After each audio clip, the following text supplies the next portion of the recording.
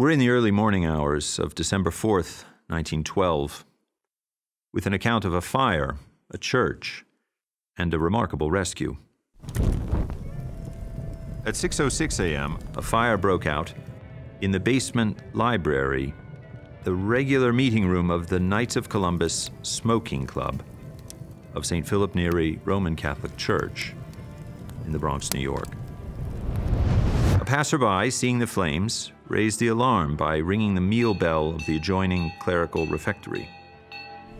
Minutes later, a crowd of neighborhood gawkers gathered on the street below as the New York Fire Department assembled on Grand Boulevard and the concourse opposite to East 202nd Street. Deputy Fire Chief Barrett mobilized his crew in the rear of the building, and they began the work of containing the now raging inferno. At 8:21 a.m., Chief Barrett instructed his men that, due to the fire being fully involved and fully developed, no one was allowed to enter the church. The likelihood of surviving inside St. Philip Neri Church was now approaching zero. Thanks be to God, no one was inside. Suddenly, two priests were seen rushing from the adjoining rectory. These men were Father Daniel Burke and Father Joseph Congedo. Struggling through the sea of first responders, the men charged into their beloved chapel, disappearing into the smoky interior of the ill-fated facade. No one expected them to return. Miraculously, moments later, the two priests emerged, Father Burke bearing an object wrapped in a handkerchief, and Father Congedo at his side with lit candle in hand. What was it that these two men risked their lives to save? What was this thing?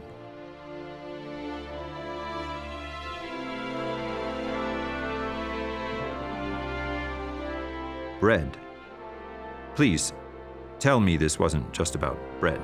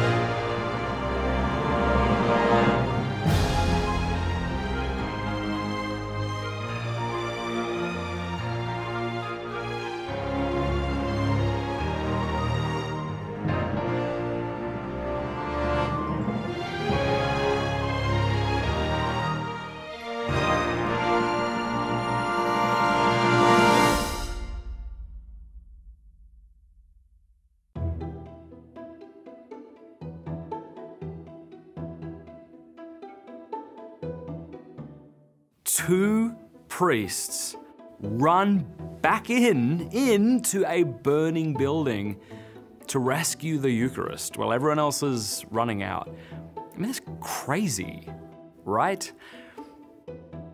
But maybe not. Maybe it's the most sane thing they could have done. 3rd century, Roman Empire. Tarcisius, a 12-year-old boy, living during the time of the Roman persecutions. Tarcisius was sent out with the Eucharist to give to Christians condemned to death. Along the way, he was stopped by a group of boys. They discovered he was Christian and became anxious to see what he was holding. Tarcisius refused. The gang became enraged, beating him so he would give up his holy mysteries. He never did. He was beaten to death. 1581, England. During the reign of Queen Elizabeth I, it was considered an act of treason to say the Mass. To make matters worse, there was a bounty on the head of any priest. Heedless of these conditions, Edmund Campion, an Englishman, seeing his countrymen deprived of the Holy Eucharist, traveled on foot and in secret to Rome to join the Jesuits. He was soon caught imprisoned in the Tower of London, tortured, hanged, drawn, and quartered. 1900s, China. In the Chinese countryside, soldiers were in the process of destroying a small Catholic church. The priest was arrested, the tabernacle stolen, and the sacred hosts were strewn across the floor. A small girl, whom no one noticed in the back of the church, witnessed the desecration and saw where these 32 sacred hosts had landed. For each of the next 32 nights, she snuck past the guards back into the church, prayed in front of the Eucharist, and consumed them one by one. On the last night, after the girl had received the final Eucharist, she accidentally woke the guard. He chased her down and beat her to death. 1224, Assisi, Italy. Clare, foundress of the Poor Clare religious order, received word that the army of Frederick II, Holy Roman Emperor, was bearing down on her convent, leaving in its wake a trail of horrific pillaging. Clare went out to face the invading army with nothing more than the Eucharist in her hands. She raised the host high into the air, praying God to save her convent. The invading army was gripped with fear and fled without harming a single soul. These are just a few of the countless stories throughout the history of the Church of people showing great devotion, sacrifice, and love for this simple bit of bread. What is it about this humble food that leads people to do such heroic, amazing things? Maybe it isn't just about bread. So what do Catholics believe? The Eucharist is one of the 7 sacraments of the Church. These sacraments are special means instituted by Christ by which God reaches down to us and shares His divine life. However, the Eucharist isn't just one sacrament among many. It's the sacrament of sacraments, that one toward which all the others are oriented. According to the Catechism of the Catholic Church, the Eucharist is the source and summit of Christian life. At the center of the Eucharistic celebration are bread and wine, that by the invocation of the Holy Spirit and by the very words of Christ, repeated by an ordained priest, become Christ's own body, blood, soul, and divinity. Christ fully present. The Church has a word for this: transubstantiation. Trans meaning to change, and substance refers to the very essence of a thing, what it is in itself.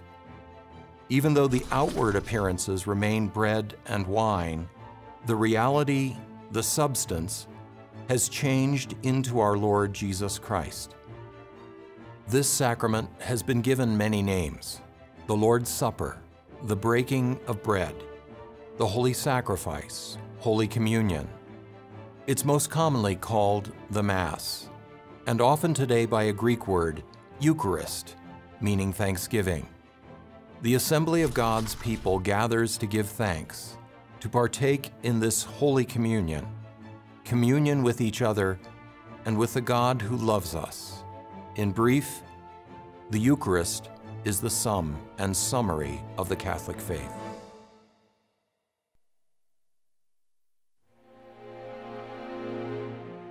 The Eucharist is the body, blood, soul, and divinity of God. In other words, the Eucharist is truly God present with us. I know it sounds impossible, and only God can make it possible, but that's what He's done. And if you think about it, and you reflect on the Scriptures and on the history of the Church, you'll see that both Scripture and tradition point and come to this great truth. This truth that is so beautiful about a God who is so good that He hands Himself over and becomes present and available to you and to me.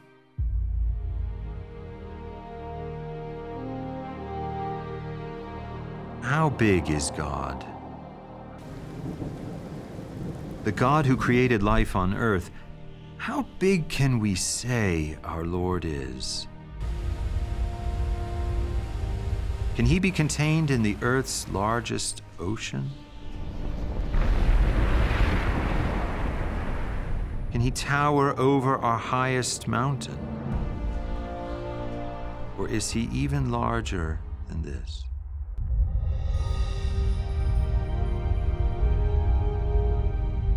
The God who created the sun, the moon, every star in the sky, is there a limit to the scope of his power?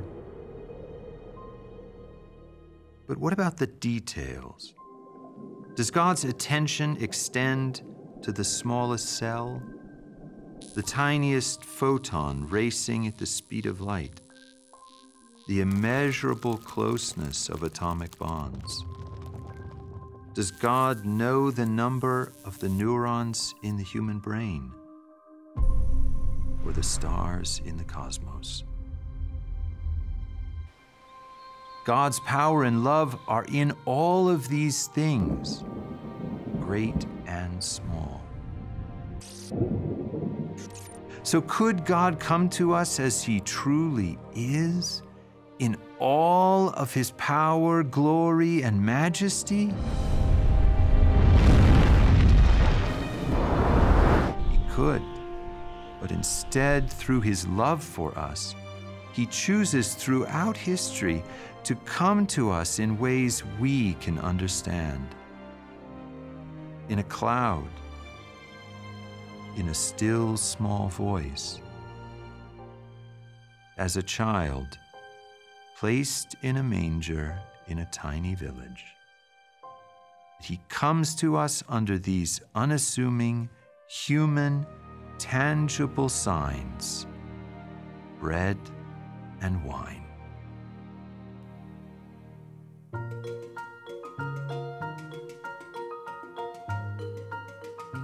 The most incredible, amazing thing on the planet looks like bread and wine. And sometimes we can look at this sacrament and think, it looks like bread, wine. Why would God choose to communicate his very life to us through these things? You know, if God came to us in all his power, it'd be like sitting right in front of a nuclear explosion. There's no way he'd survive it. So instead, he comes to us in all his love and humility. All throughout the history of salvation, throughout the whole Old Testament, you see bread show up in these amazing, miraculous ways. Bread rains down from heaven, the manna during the time of the Exodus. You see bread, this symbol of life, show up in the tabernacle and the temple throughout the Old Testament. And bread, through much of history and across the globe, has been considered a staple food. I mean, bread's kind of humble. It's not a luxury. It's not lobster, right? One of those basic things that people need to survive. It actually makes sense when you start putting all of these pieces together that God would actually come in the form of bread. So how is the Eucharist really Jesus' body and blood? Because when we look at it, it still looks like bread. It still tastes like bread. It smells like bread. It still feels like bread. It has all of the outward sensible appearances of bread. In fact, it has all of the chemical properties of bread still. The change of the bread and wine into the body and blood of Christ is not a chemical change. If you were to take the consecrated host and bring it to a laboratory and put it under a microscope, you're going to see all of the chemical properties of bread. But here's the key. Underneath those outward appearances of bread and wine, underneath those chemical properties of bread and wine, Jesus is really present. His very body and blood, the bread and wine, are really changed into his body, blood, soul, and divinity. All the sacraments are profound mysteries, and yet their outward signs, their appearances, are usually very humble. They are signs, visible realities, that point to the invisible, to a divine grace. The water used in baptism, poured over a person's head, indicates a spiritual reality, a soul being cleansed. In confirmation, we are anointed with oil to make us witnesses. Natural things pointing to supernatural realities. This is what God does.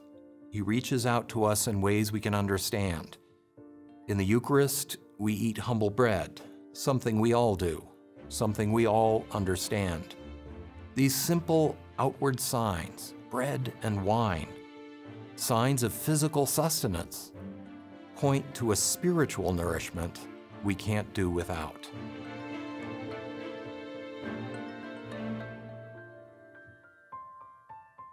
Not only does God give us our daily bread, He gives us Himself as our nourishment. But there's even more. We're really missing out on the meaning of a meal. Yes, God nourishes us, but meals are a lot more than that. But we in the modern world, we often don't get it because we don't understand what meals meant in the biblical times. Typically, we tend to think of eating the same way we think of a lot of things in our culture. We think of it very pragmatically. We think of it very efficiently. I think in our minds, we think the only reason we really eat is because we have to fuel our bodies, so we can just get those next calories, and we're always kind of keeping track of that stuff, which is not what it means to really have a meal. Particularly in our own country, we don't get this. The lunch breaks are fast food every day. We eat at our desk, or worse, we eat in our cars. Food is disconnected from other people. 60% of us eat fast food at least once a week. We got things like TV dinners, drive-thrus, we Instagram our food. All these things would make the people of the ancient world absolutely cringe. Now, the people in Jesus' time understood meals fundamentally different than this. Meals were not first and foremost about efficiency and just getting your calorie counts. First and foremost, meals were about being with people. Meals were so much more than just about the food. They were about sharing life with other people. They're about an intimate communion, a bond, a profound relationship being established at that table. I mean, just looking at the Gospels, look at the number of examples we have of Jesus sharing meals with his disciples. To share a meal together meant to share in friendship. Meals meant something. And we see stories, we see examples, we actually see evidence of this all throughout the story of salvation. In the book of Song of Songs, a book that's primarily about the intimacy between God and his people, guess what it contains? A meal. Psalm 23, this describes the Lord actually setting a table for us. Even heaven is often described as a meal. I think of Matthew chapter 8, verse 11, where we see heaven described as sitting at table with the Jewish patriarchs of the Old Testament, people like Abraham and Moses and Joshua, and sharing a meal together. When you see a meal in Scripture, don't think of the modern picture of it. Meals have a deeper, a richer meaning. They signify communion.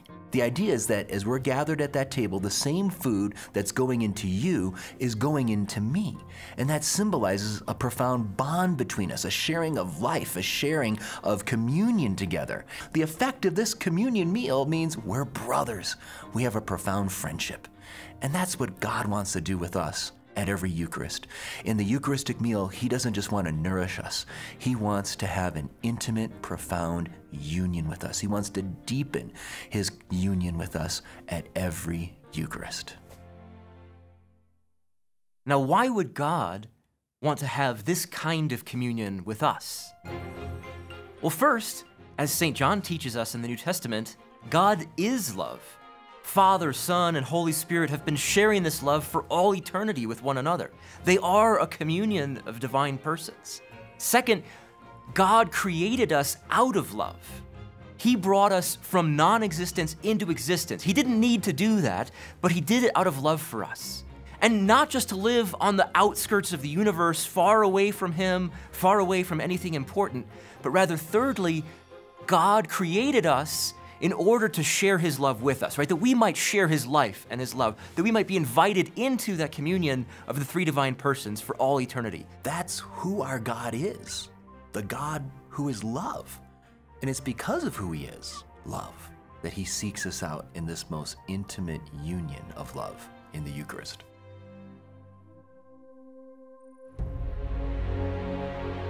Who is God? That is the ultimate question. And to find the answer, we have to turn back to the ancient scriptures of Israel, to what the Jews considered the greatest moment of revelation in the history of humanity, where Moses came to the burning bush and encountered the fiery presence of God. God says, "I am who am. In other words, Ea Asher Ea, as the Hebrew phrase has here. Now, I highlight that because in the Hebrew, that key word is going to be the essence of who God is in this incredible revelation to Moses. That great phrase, Ea, is an important and deep word. It means to be. And he repeats it, Ea Asher Ea. But here's the beautiful thing. God just isn't simply saying, look, I'm being, I'm existence in some philosophical, abstract way. God gave Moses a very down-to-earth, concrete clue to what this means. In Exodus chapter 3, God calls Moses to return to Egypt and to encounter and confront the wicked Pharaoh. And Moses says in response, who am I that I should go to Pharaoh? And God gives Moses an amazing answer. He says, it really doesn't matter who you are, Moses. It matters that I am with you. And that's the promise, Ea Imak. By saying to Moses, I am with you, Ea Imak. And now he says, who am I? What is my name? What is my essence? Ea Asher Ea. In other words, I am the God who is existence, but not just existence in the abstract. I am the God who is presence.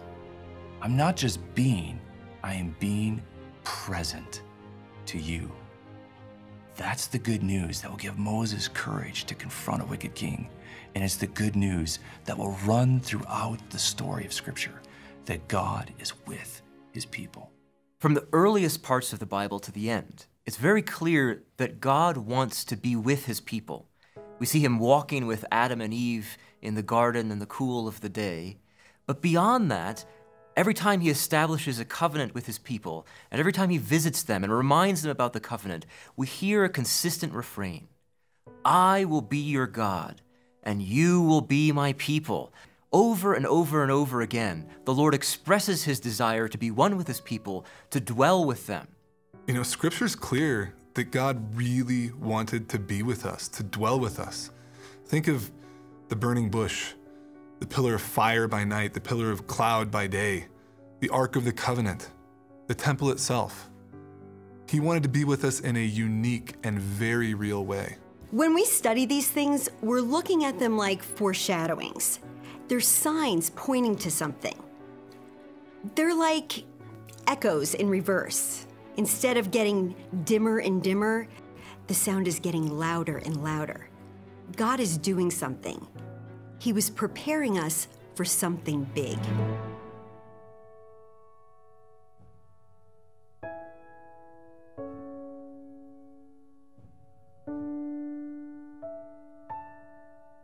The culmination and fulfillment of God's desire to be with us is fully revealed in Jesus.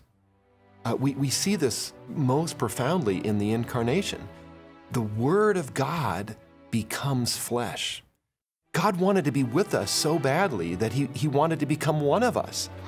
The fathers of the church say that the Son of God became a son of man, so that the sons of men might become sons of God. That should really make our jaws drop. God wanted to be with us, to breathe the same air, to suffer, to be helpless, like we're sometimes helpless, in order to save us, to share life with us. The incarnation of Jesus Christ is God present with his people. This has been the plan from the beginning. This is where the whole story reaches its climax. All this that started with Genesis, all of the Old Testament, hundreds and thousands of years that led up to this moment where a virgin conceives and bears a son. And Matthew says, and his name shall be called Emmanuel, God with us. But at the end of the story, we're told of Jesus' death and resurrection and ascension. But does Jesus' ascension to the right hand of the Father rob us of God's presence? Is this great culmination, this great climax of God finally being with his people in this intimate and profound way in Jesus, is that lost with the ascension? Of course not. This is the beauty and the mystery of the Eucharist.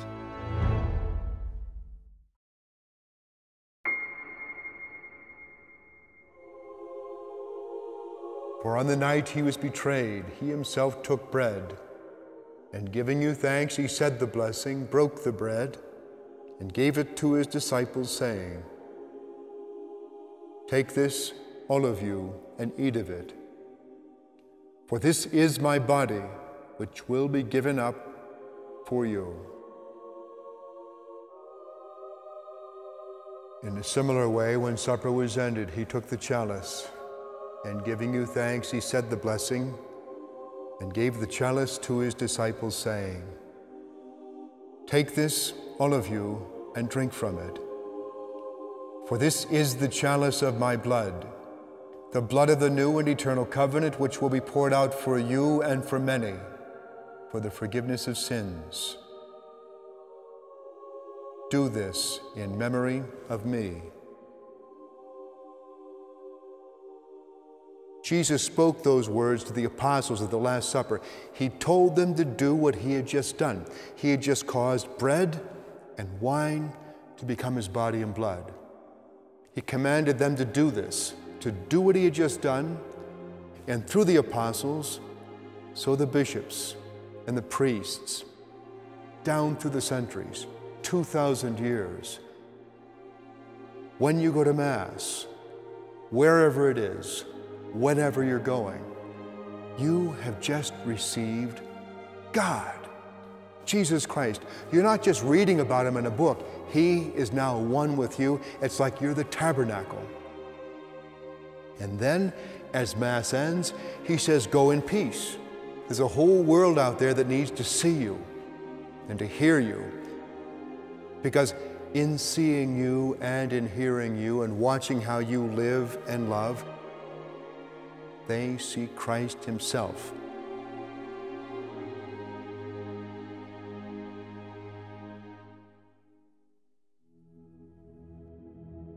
When we're discovering what the Eucharist is, the question we should be asking isn't what is the Eucharist, it's who is the Eucharist? The Eucharist is not a thing, it is a person. It is Jesus. And that's why we heard the story about those two priests who would run inside a burning building, not to rescue bits of bread and wine, no one would do that, but to save something that's real and precious, someone that's real and precious. That's why those great stories of the men and women throughout history who devoted themselves to lifting up, to preserving the sacred host. That's why our churches have times and places set aside for adoration. That's why in every Catholic church across the world, there are tabernacles with candles burning, showing us that someone is waiting for us. Think about this. The God and the Lord of the universe, the Creator, as powerful as he is, as infinite as he is, as eternal as he is, as holy as he is, still humbles himself, making himself truly present. For our sake, he comes to us in the forms of something so simple, so beautiful, bread and wine, something we can eat and can give us strength for our journey, but also something we can store, we can keep with us. So we have the Lord that is giving us not only what we need today, but his presence, his accompaniment to be with us at every moment of our lives in our Blessed Sacrament, in the tabernacle. So many people today are searching for greater meaning, a greater purpose to their lives. They're searching for happiness. They're longing for something more. They're ultimately searching for God. But the good news is, our God is searching for us. He's already seeking us out, and he comes to us longing for an intimate relationship with us. He wants to walk beside us in life and help us in life, and he loves us so much, he comes to us in the Eucharist. So if you're someone that's longing for God's help in your life, you want to draw near to him, you want to know him better, maybe you need some guidance for a big decision you're making, or maybe there's a big problem in your marriage or family life and you need his help, or you just need to be encouraged, or you're carrying great burdens and wounds in your life and you need his help and his support. He's there for you. He wants to draw near to you and to help you. All you have to do is turn to him. God wants to be with us. He wants to be with us because he's all good. We're not. He wants us to be good like him, to perfect us. It's communion with a direction. We want to commune with Jesus in the Eucharist so we could be more like him. I consume the Eucharist because I want the Eucharist to consume me. It's not meant to meet you where you are and keep you there. Jesus in the Eucharist calls you higher. The Eucharist opens up an entirely new world. This is why every Mass is centered around the great, mysterious truth, because this is the most precious thing we have this side of eternity. This is why it's called the source and summit of our faith. There's so much to partake in something so small.